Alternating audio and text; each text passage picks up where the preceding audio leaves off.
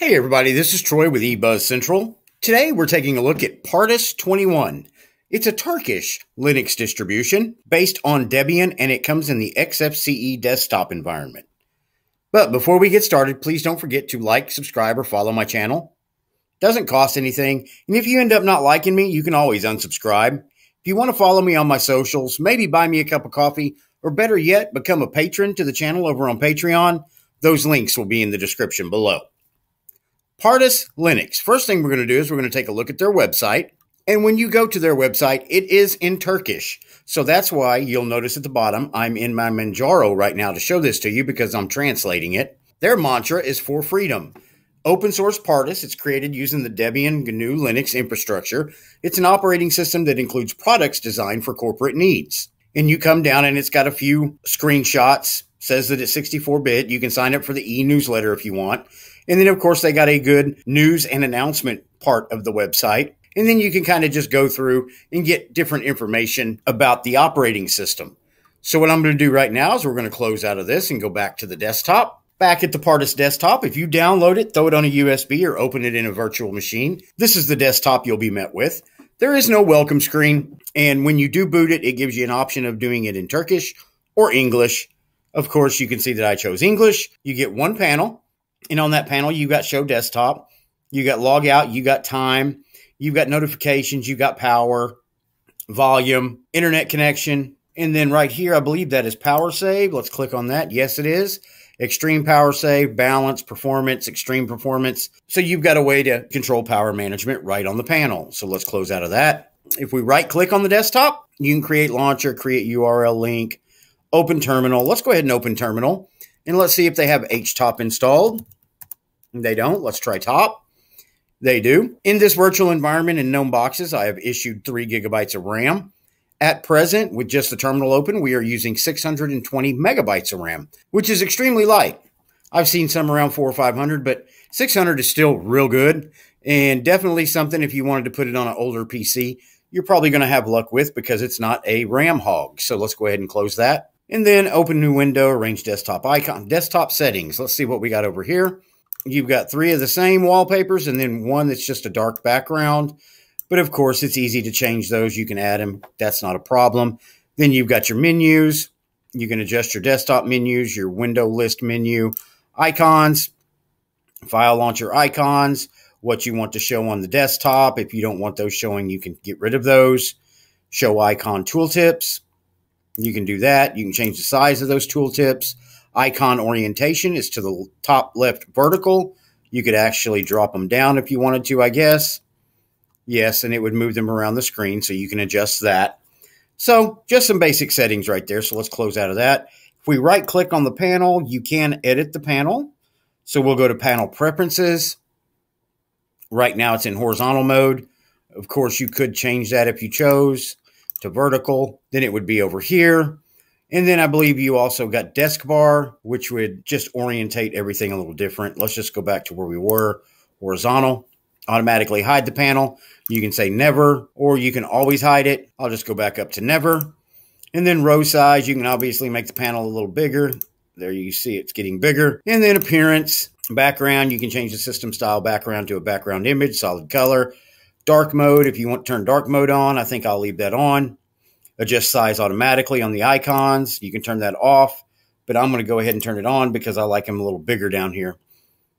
And then items.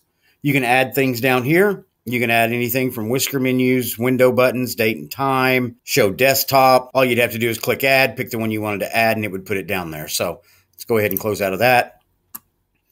Let's go down here to the Pardus menu. You click on it. You've got favorites, recently used, accessories. You've got application finder, file manager. Let's go ahead and check out the file manager. And obviously this is Thunar. I like the look. I like the icon set that they're using here. That's really nice. And then over here, you've got your usual suspects. And then of course your home folders. It's just a light, fast file manager that lets you get your work done and stays out of the way. So let's close that. Then you got calculator, screenshot, terminal emulator, graphics. You got document viewer, you get GIMP out of the box. You got Ristretto image viewer, LibreOffice Draw, internet. You have Firefox and Firefox ESR. Multimedia, you got Pulse Audio Volume Control, VLC Media Player. Office, you have the LibreOffice suite out of the box. And then, of course, you have your settings, About Me, About Pardus.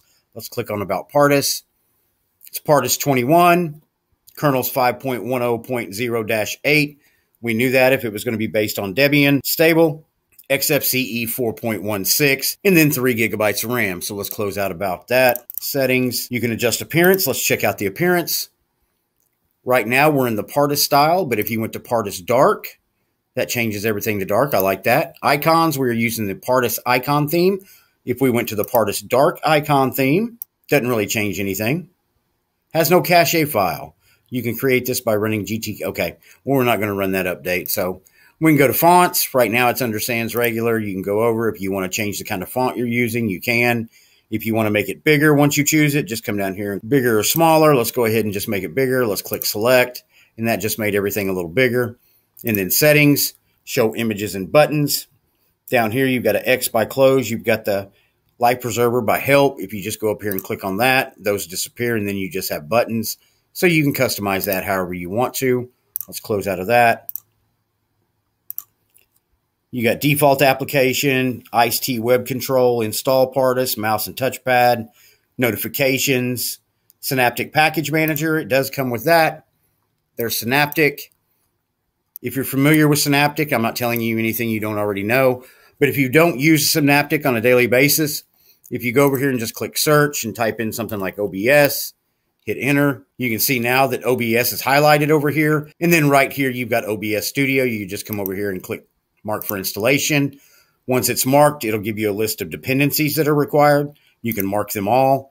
Once you have them marked, when you want to install it, just come up here, click apply, and it will install it to your system.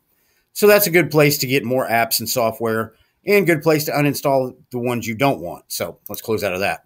Then back over, you got time and date, window manager, workspaces, and then of course system, the Pardus greeter. You do have the GDebi package installer. That way, if you download a Debian package online, all you have to do is go to that package after it's downloaded, right click on it. It'll say open with, just pick GDebi package installer and it will install it from there. Then you got gparted packages, Pardus package installer. Let's check that out. Okay, that's kind of like GDebi. So it's just another way to install packages. Let's go back up and let's look at, there's Synaptic system packages. Okay, if you open up packages, it looks like you can pick packages from here too. So let's try Kdenlive, nonlinear video editor. Okay, so you would pick that one, and then you could apply the changes and it would install it. So you've got several different ways on here to install software or remove software. So there's packages, Pardus USB formatter, Pardus power management, Pardus image writer. So it's got a lot of its own apps installed, which is good. I like that. And then, of course, task manager. Let's check that out.